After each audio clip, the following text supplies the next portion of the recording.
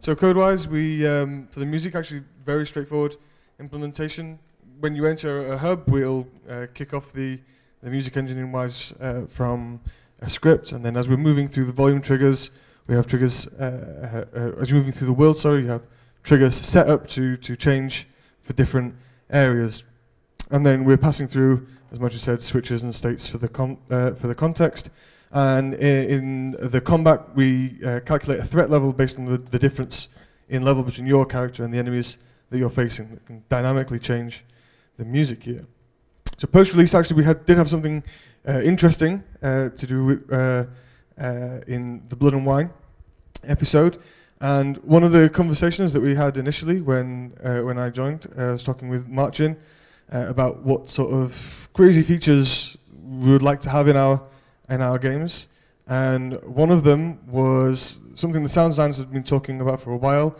As Krzysztof mentioned earlier, the idea in the books of Geralt is that he is so accomplished at combat that he's balletic when he's fighting, that it seems like he's dancing almost.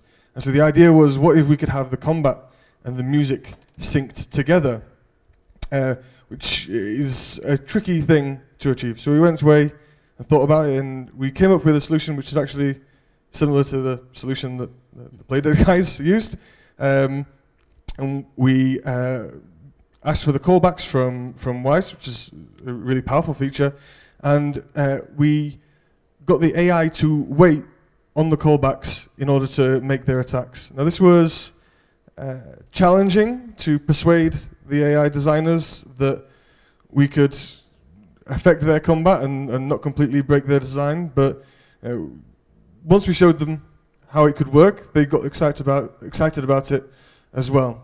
So the idea behind this is that we're looking for predicted sync opportunities. Whenever we get a grid event or a bar event or a beat event coming from Wwise, we will predict when the next one will be.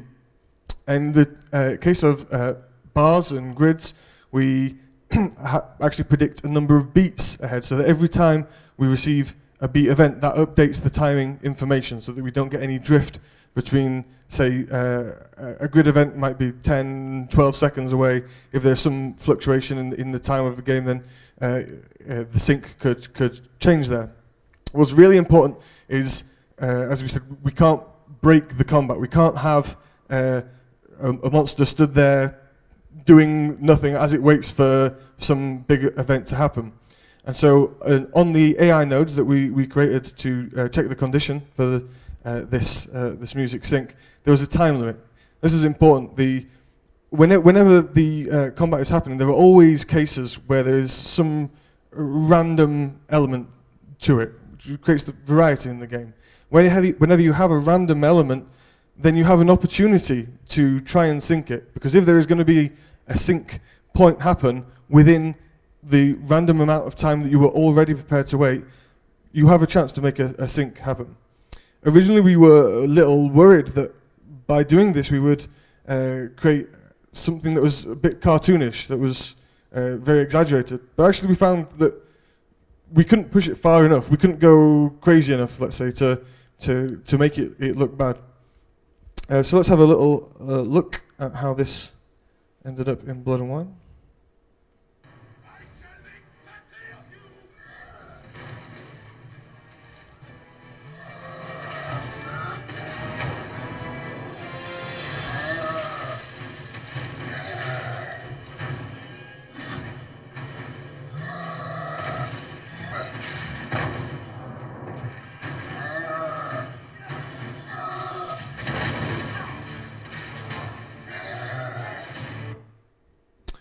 So as you can see, we have different levels of events for a very big attack, like this big stomp attack. As the monster's coming in, we're having that synced to the grid. And for smaller attacks, we have this synced to either beats or bars. And when it happens, I think it's very effective. Often when we're syncing on a grid, because we have maintained this musical phrasing, we will have a change in the music.